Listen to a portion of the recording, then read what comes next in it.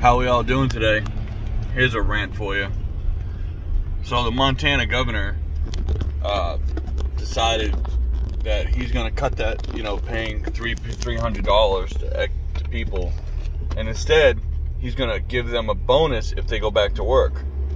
Well, see, he's a Republican governor, so he wants people to go to work. He wants people to work and not sit at home. Well, I happen to live in North Carolina, and we have a Democratic loser governor that is about as stupid as he's stupid.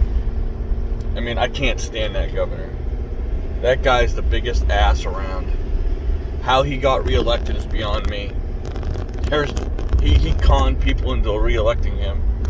That guy's the biggest mistake North Carolina ever thought of electing.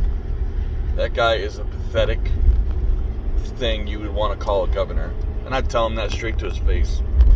Anyways, he should do the same thing.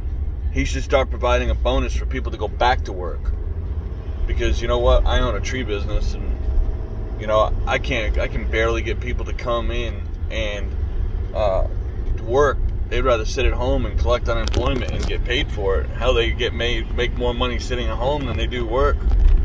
That's the problem, man. The society today is lazy. People are damn lazy. It's sad what this country's coming to. Somebody'd rather text you than call you or send you an email. Oh, I'll send him an email. I'll see if he calls me back. You out of your mind? Pick up the damn phone and call somebody. Society today, people are lazy. Nobody wants to work no more. You know what I mean? And that's my rant for today.